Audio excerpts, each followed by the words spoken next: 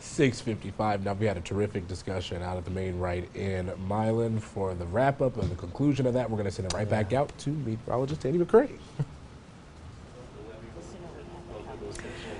Hey, Redrick, great to be with you guys on Local 4 News this morning. I think my first appearance on the show, and it's kind of nice. It's my first and my second appearance on the show because I'm here twice this morning. It is a little weird having Jim looking over my shoulder all morning long. I don't know how I feel about that, but right.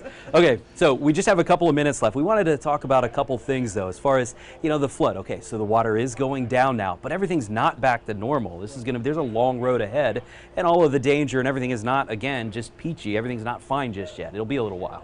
Right, and yeah, we're seeing the rivers recede, not only the Mississippi, but the tributary rivers too. So the Rock's going down as well, the Wapsipinickin's going down. Well, they might come up a little bit here with some of the recent rains, but nothing significant right now.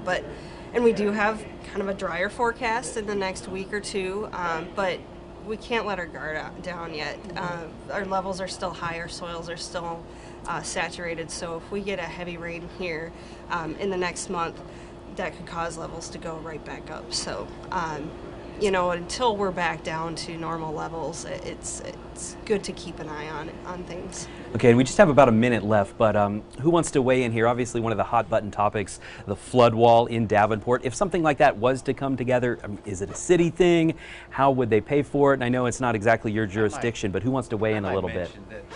I don't know all the numbers, but I heard something about like $177 million for the wall, and I think Davenport spends like $250,000 to $500,000. I don't know if that's a year per flood. I'm not really sure, but anyway, so it is a money thing. That's what it is.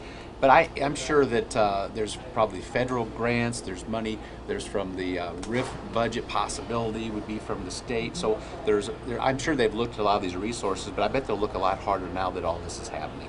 I think one of the things, since the Mississippi divides states, it really is the Corps of Engineer conversation as well. So it's federal government as well as the city of Davenport. It's a partnership, and the disaster declaration makes a difference as to the kinds of resources that you'll get. That federal disaster declaration is so very important for us. And hopefully that's coming. Well, we're going to continue this discussion on Facebook Live. For now, from Maid Right in Milan, that'll do it for us. Thanks again to Cindy Winkler, Trish Burnett, Mark Lofgren, Phyllis Thiede, and Jessica Brooks. I appreciate all of the input this morning, guys. And again, we'll continue this on Facebook Live, so if you want to share a couple of thoughts, you'll be able to join us there momentarily. For now, though, we'll send it to Redrick and Ash in the studio. All right, Andy, thanks so much. Yes, very important discussions happening there. And like they said, we're still going to have to watch it until it gets all the way back into the river. Yeah, and he was a little terrified of Jim looking over his sholte. I was a little terrified of Andy. I tell you, it's scary. He's my, direct supervisor. That's your boss. I'm minding my P's and Q's here this morning. All righty, we are going to be looking at a dry forecast, though. Very fortunate for that. And like Jessica Brooks was saying and Andy was saying, we're going to keep our eyes very, very close to the skies here in the near future, but mostly dry 10-day forecast here. A little bit of a sigh of relief in the meantime. Back to the 70s by next week. A couple cool days here, but as long as there's no rain, I think we're okay. That sounds good to me. All right, Ash, thanks. Dan, thanks for joining us for Local 4 News this morning. CBS This Morning's up next year.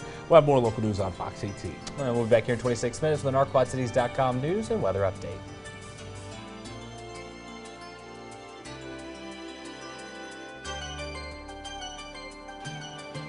Follow Local 4 News 24 hours a day on OurQuadCities.com. Hairstyles provided by Infinity Salon and Spa.